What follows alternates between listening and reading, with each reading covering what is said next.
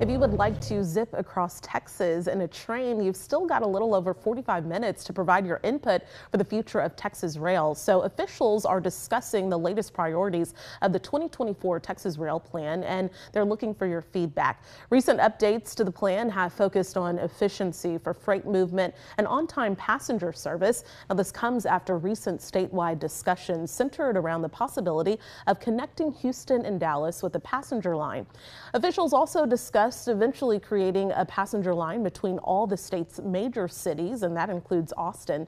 The Texas Department of Transportation is trying to finalize that plan by this fall. To find out how you can join the discussion and provide your feedback, head over to KXAN.com and you can click on this story.